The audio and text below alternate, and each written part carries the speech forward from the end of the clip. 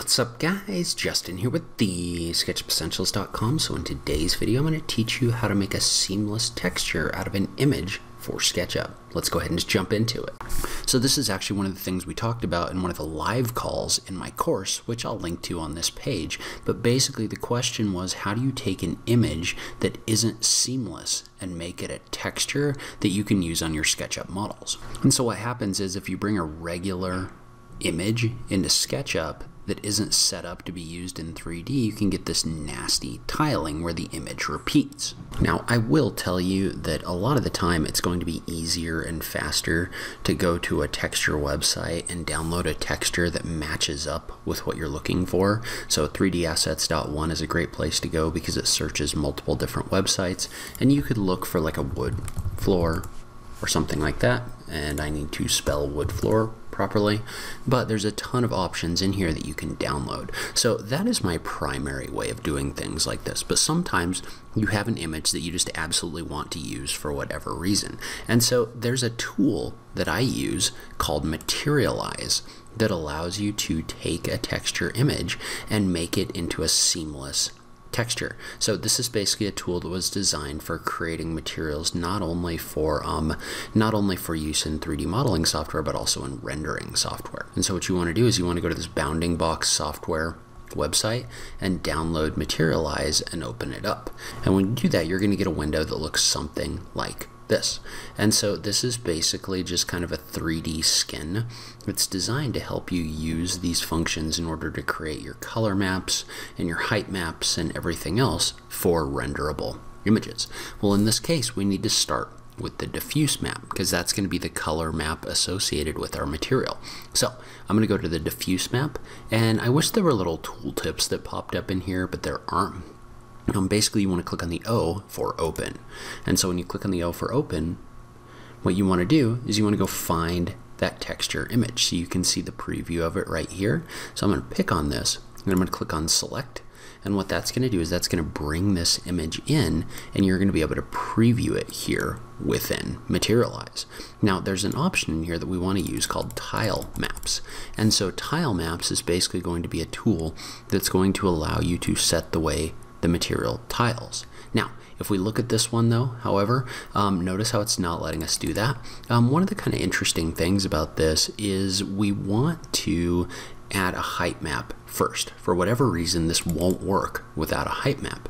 So we're just going to click on the option for create right here. And what that's going to do is that's going to create a map that's basically going to be a displacement map that you can use in order to simulate ups and downs of a material inside of a rendering engine. In this case, we're just going to kind of leave this as is. We can go back and adjust it later, but I'm going to click on the option for set as height map. Notice how as soon as I have a height map in here, I have the ability to access my tile maps, which is really what we're looking for in this case. And so I'm going to click on the option for tile maps right here. That's going to give me a preview of how this looks when it tiles. Now, what I want to do though, is I want to go down to my texture tiling, and I want to make this smaller. That way, what I can do is this is just allowing me to preview the way this texture is going to tile. And so the first thing we want to do is we want to set the texture size. Notice how this is warping our texture a little bit because that texture file is actually longer than it is wide. So I'm going to go ahead and I'm going to set my Y to a 1024. I'm going to leave my other one at 2048. So I want it to be longer than it is tall. And so if you look at this, you can clearly see the tiling that's in here. And so what I want to do is I want to adjust this. So the first thing I'm going to do is I'm going to adjust my edge fall off. And let's kind of zoom in here a little bit to take a look at what this does when we do this.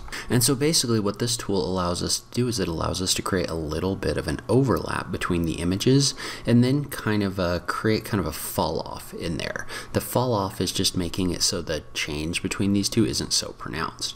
So the first thing I want to do is I want to overlap these a little bit. So notice how as I overlap this, we're getting kind of an XY overlap like this, but then I want to adjust my edge fall off. Notice how when I adjust my edge fall off, what this is doing is this is kind of blurring the transition between those two images like this.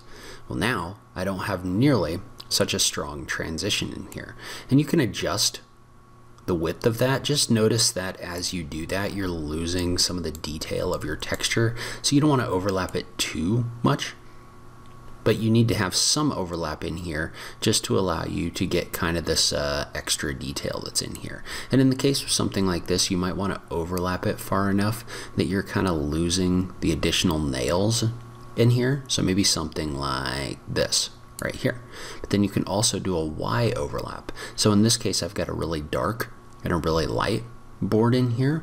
Well, if I adjust my Y overlap like this, I can kind of set it where it transitions between those like this. So I can set it so that the next board is lighter, as opposed to there being kind of a dark and a light in a singular board like this. So I'm going to adjust that up right here. And so once I've done that, you can see how there is still tiling. You can never get away from tiling because it's always going to be repeating an image over and over again. But you can use this in order to set the tiling between the images so that you don't have that strong seam in here, but rather just kind of a blurry repetition. And then once you're done, you just want to click on the option for Set Maps. And so when you set your maps, what that's going to do is that's going to save these or adjust them inside of your maps themselves so that it's basically finalizing the changes. But now we can click on this option for Save. When we do that, I'm just going to name this Wood Floor Seamless.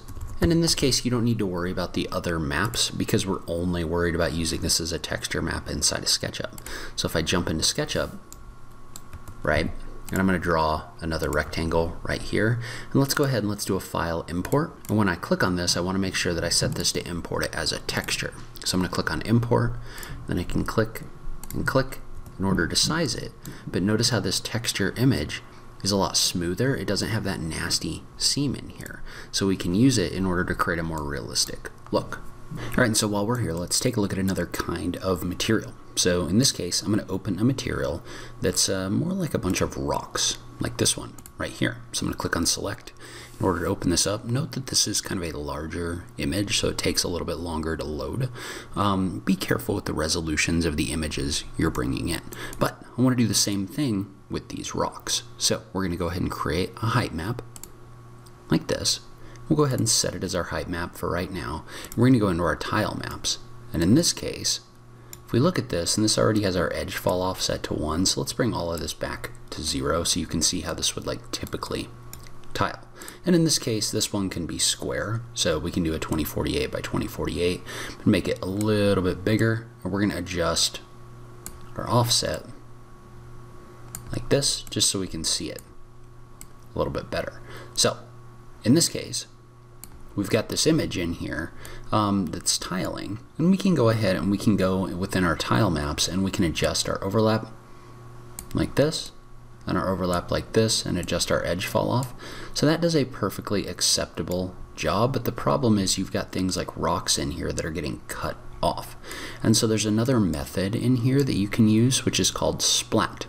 And so what Splat is going to do, I'm going to adjust my edge fall off down a little bit, but what Splat is going to do is it's going to allow you to rotate the image. You can add some randomization of the rotation as well as some scale in here, but notice what that's going to do, and you can just kind of play around with these a little bit. I'm going to go ahead and crank that edge fall off up higher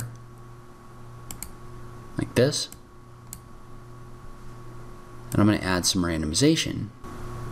But notice what this is going to do is this is going to allow you to rotate these splats in here. So it's kind of like randomly dropping them in here a little bit more. And so this actually does a pretty decent job considering what the images are. You can kind of see it by rotating around here. You can hold the right mouse button in order to rotate. But one thing I will say about this, so when you're picking images, right? So if you pick an image like this one, which is the one I downloaded from Scott Webb, notice how it has a bunch of like big notable rocks in here. If you can find something that's got kind of some smaller rocks, so something like this or like this, then you're going to have better results. This one would probably be better as well, just because you've got more rocks in here, so you're not going to be cutting off in the middle of like giant rocks or anything like that. So some images, depending on the amount of detail that you have, are going to work better than others. So for example, this brick material works great because there's a ton of bricks in here. So when it tiles, it's the tile edges are less of a percentage of the overall image. So if you had like a quarter of this, for example, you'd have a lot more seams where this repeats. So if you can find something that shows more of a material, you're going to get a better result. All right, so that's where I'm going to end this video. Leave a comment below. Let me know what you thought. I just love having that conversation with you guys. As always, thank you so much for taking the time to watch this, and I'll catch you in the next video. Thanks, guys.